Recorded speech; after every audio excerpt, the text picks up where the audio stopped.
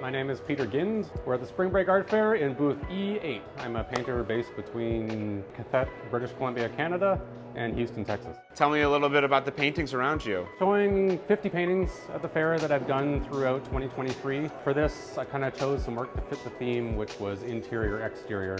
So it's a combination of plein air paintings, which are the smaller ones, mixed with studio paintings, which I use the plein air paintings as the basis for, and then some observational paintings of my apartment.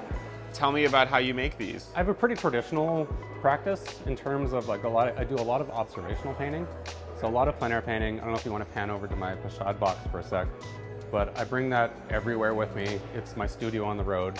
I've probably done at least 100 paintings in 2023 just on that. Those paintings will inform my studio works. Usually I'll take like 2 or 3 of the smaller ones when it comes time to make the larger ones, and those form the basis or the foundation of the painting.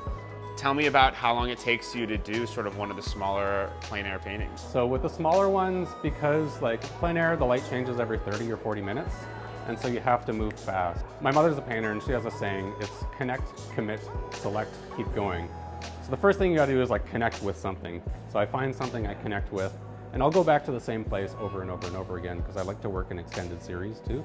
So it's like connecting with something, I do a quick sketch, find my composition, then I'll mix all my colors, and then I'll just kind of like attack the painting and go at it. Start to finish, it's like an hour and a half of making the small ones, but actual painting time is usually maybe about 30 or 40 minutes once everything's set up. With the larger ones, it's a bit different because there's not that pressure of time to kind of like get your mind clear.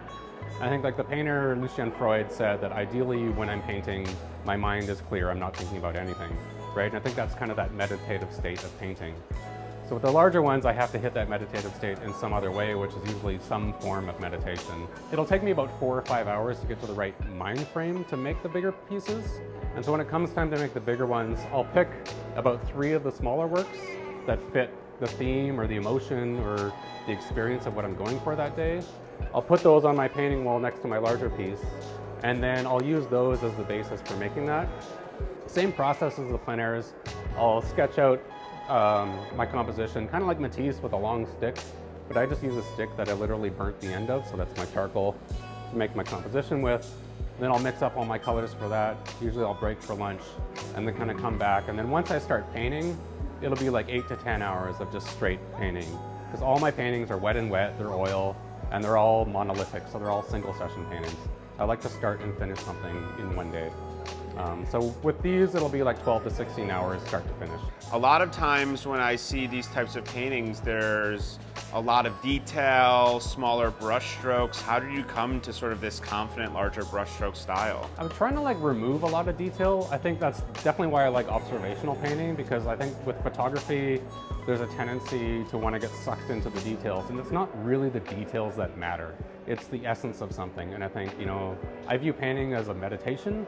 And so for me, it's about finding that balance within the work rather than what the actual specificities of it are. How'd you start painting? What brought you to it? I've been painting for like 23 years now. I'm 5th generation artist. So my mother was classically trained by Eastern European master icon painter. And then she trained me in old masters oil painting techniques when I was a teenager. I then went on to get I studied at the Vancouver Academy of Art for a while, like classical sculpture and painting, but I went on to get a degree in glassblowing from the Alberta College of Art and Design, and then a master's in painting from Brooklyn College. So paint has always like something I've come back to. You said you're between British Columbia and Houston. Yeah. What are the art scenes like there? They're very different. I was in New York City for 13 years, and I worked in the gallery industry there, so I was like really in the thick of the New York art scene, and I love it, but the landscape there is not. The landscape in Quebec, British Columbia, Canada is like the Garden of Eden. So that feeds my soul. And the community there is incredible as well. Like there's some amazing artists there, but they're all usually out in their own place. Houston, Texas, much different. You know, it's a studio-based practice there. There's some incredible museums. There is a thriving art scene, it's just a little bit harder to dig into. So tell me about some of your inspirations. My biggest inspiration is nature. You know, I think nature is in some way an essence of the divine, and I think the divine is balance, right? Balance and beauty, divine, I think they're all the same thing.